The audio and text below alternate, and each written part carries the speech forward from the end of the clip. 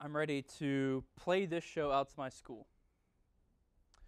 So we're trying to get every school a Blackmagic shuttle to replace your VCRs and monitors. And if you've come out to your school, you probably noticed you have 75% more desk space now after we put this in, right? So, which is really nice. So let's talk about how you play your show out to your school using this guy. Couple things you want to do. The first thing you want to do is make sure that your AV output is turned on. So that is through the window option.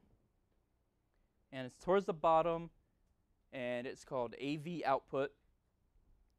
You can tell it's not on because there is no checkbox next to it, but once I click it, you can tell it's on. Okay. The next thing you want to make sure of is that you're routing your audio through your computer the correct way. So for instance, since we've been editing and such, I have my audio routing through the speakers of my computer, right? So I can hear, wow, that is really loud. I can hear my audio from my speakers because it's routing through my speakers. However, I want to route the audio through the shuttle in order for the people out in your classrooms can hear the audio. Right now, they can only see the video. So pretty simple to do. I'm going to go to the Apple in the left-hand corner. You can't see it really, but it's to the left of where it says Final Cut Pro. I'm going to click on the Apple and go to System Preferences. And these directions are all on our website as well, but just to reiterate all this. So there's System Preferences. And then we want to click on Sound.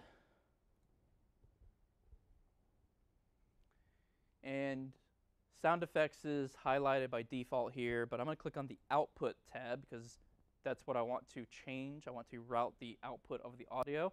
And notice mine says headphones. That's because I have speakers plugged in, but otherwise it would say internal speakers here. Right? So it says internal speakers here.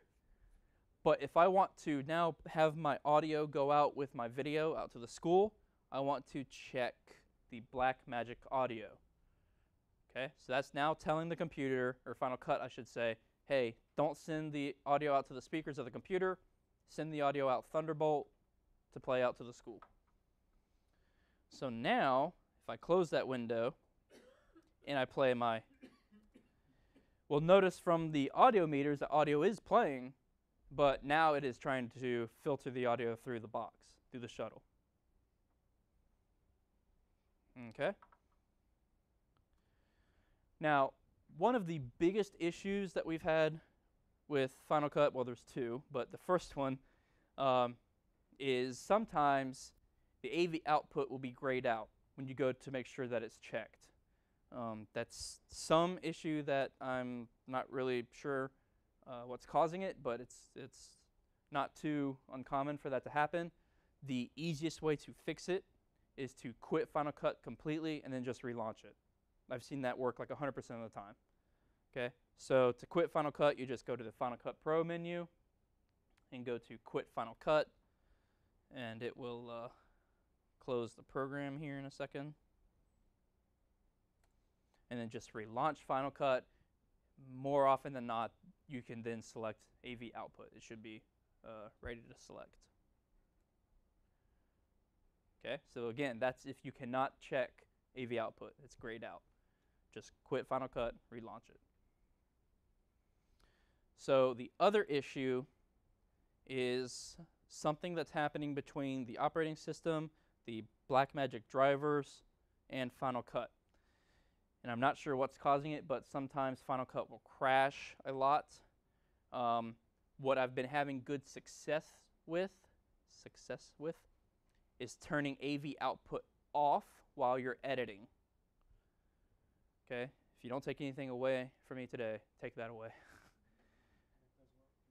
It does work, right? Just don't forget to turn it on when you go to broadcast, right?